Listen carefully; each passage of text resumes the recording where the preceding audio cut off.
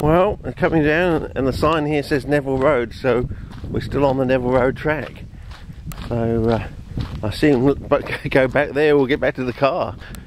But what we'll get there, and we're one track over from the swamp. So the swamp that we went to the other day, I assume is on the other side of that ridge line there, which is why it's so wet, because you know that hill's like mountain goat country. It's what, 60 degrees or something?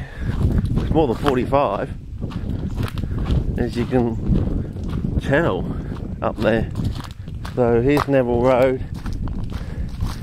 Oh, but there's those blue things. I photographed that. So this is about Neville Road. There's two Neville Road tracks. Is that because this is where we were the other day, wasn't it? I swear this is where we were.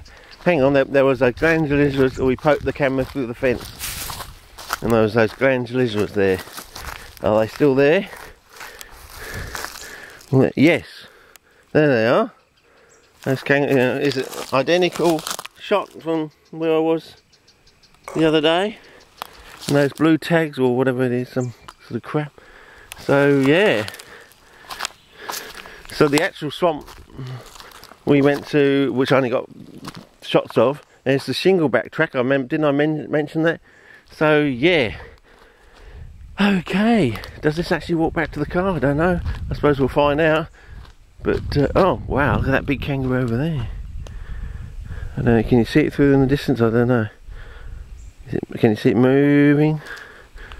Okay, well yeah, I don't know whether it's worth driving the car around and up that quick bandicoot track or something and having a look at the swamp again. I don't know, filming it in video style. Okay, over and out for now.